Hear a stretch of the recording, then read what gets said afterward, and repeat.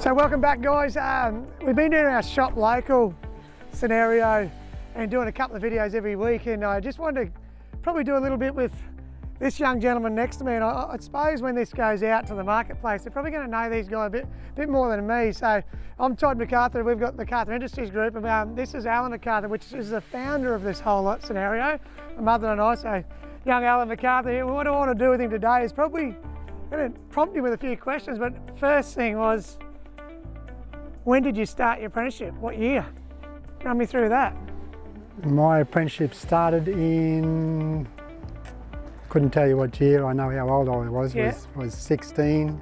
Okay. So I think it was around about 1966. So as you can see, Dad's just turned 54, maybe, on that sort of thing. So a few years experience under his belt. So do you remember what brought you into the mindset to start Sandgate Auto Electrics?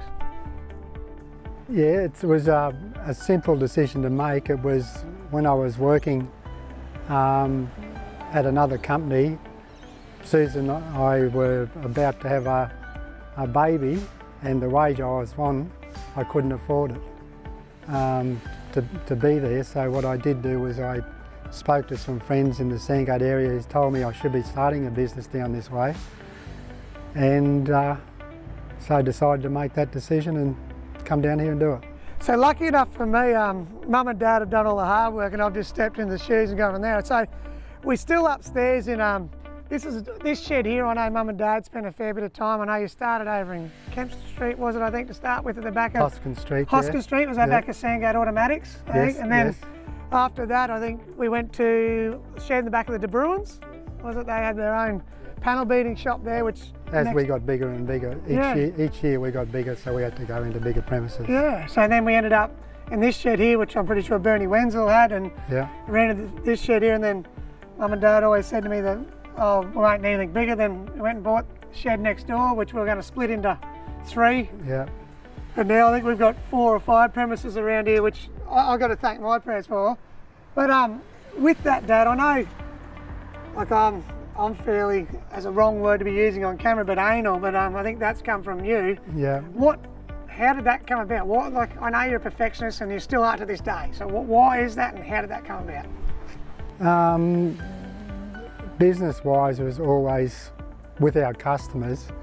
I wanted them to be dealt with in a way that when they left us, they could be our friends. So I had to make sure that anything that we did for our customers was 100% perfect, so that when they left, they could leave here with a smile on their face and be able to talk to other people, which is what's happened in this area. It has, and you've proved that with so many people. Like I know Dad and I have spoken about this many a time. Like, I grew up as Allan McArthur's son from Sandgate Auto Electrics, and then Dad got the opportunity to, Dad rang me up once and said, oh mate, it's my time to shine, I'm out, I want to start enjoying my life, and I bought that, and now Dad's got the shits with me, because it's scenario being that now he's Todd McArthur's dad, which which is a bit wrong. But I just want to let our customers, I know that you're the same as me, they mean the world to us, and there's not 10s and 20s, there's hundreds of you guys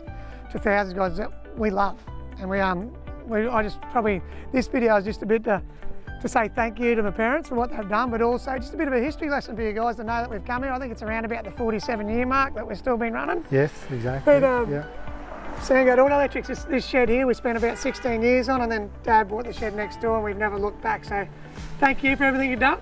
I'd say that's okay, that's Todd. all right, mate. We can't kiss and cuddle at the moment. No. Normally we would. We're pretty hands-on family and go from that. So, pretty close. Yeah, very, very close. So, guys, but if you want anything more like this and you want some more history about what's happened in the area for us locally, please hit me up and I can get Dad back in, and Mum, and we'll have a chat about it. It'll be unreal. Have a great day, and we'll speak to you soon. Thank you. Okay, thank you. Bye. Bye.